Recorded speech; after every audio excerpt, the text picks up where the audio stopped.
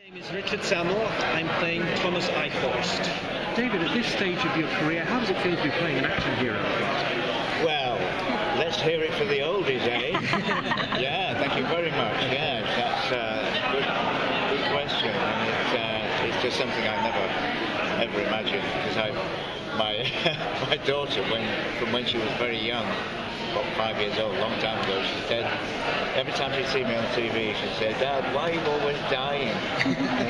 And I always seem to be in a hospital bed with pyjamas on and nicotine stains on the front and on the point of oblivion. And so it's nice, it's very exciting to play someone who's not only proactive, but he's leading the charge. He's persuading everyone else to follow in his wake. So yes, it's great to be playing someone with a real mission.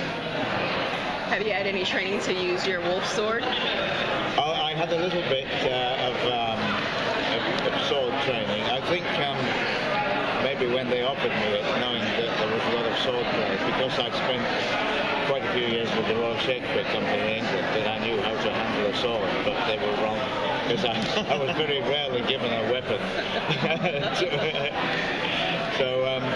So I had a bit of training, and the guys who taught me how to do it were terrific. What attracted you to this character? What attracted you to this role? What was significant about it that made you really want to play it? Well, apart from the reasons that I said about him being someone who's driven by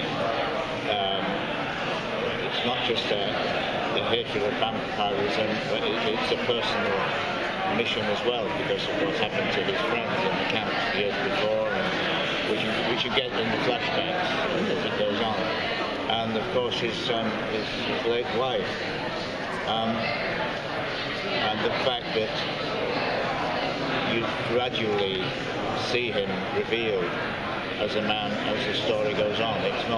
It's not all explained or laid on the plate for the audience in the first reel. You may wonder what the heart is doing in the jar. You may wonder why he has to get to the airport and tell people at first, but you're not sure, and neither is anyone else, because would you trust an 80-year-old man with a sword stick turning up in an airport, so you've got to destroy all these bodies, you've got to burn them?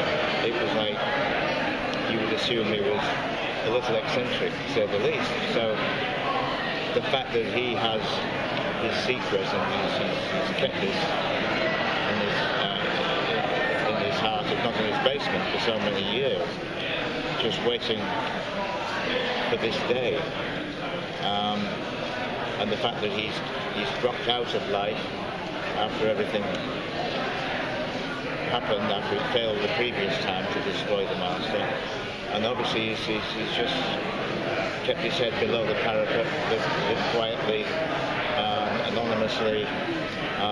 Anybody seeing him on the street would have no idea what was in his heart or what he was planning.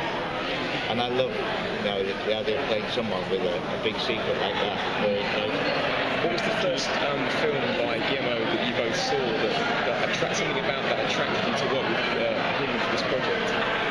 Oh, for me, I actually followed a lot of those movies. The one that stunned me the most was Pan's Labyrinth. But then, crazy enough, I worked for him because I dubbed the French version of Hellboy 2. Just 2 years before he contacted me for this one, so this was the perfect start to talk to him on Skype, and so. But basically, for me, he's a creator of worlds. He's a very visual guy, and it's not only the visual, but they have content.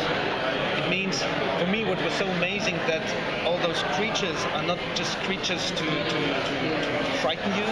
They are creatures that have their own purpose of life, their own way of pursuing. They strive for something.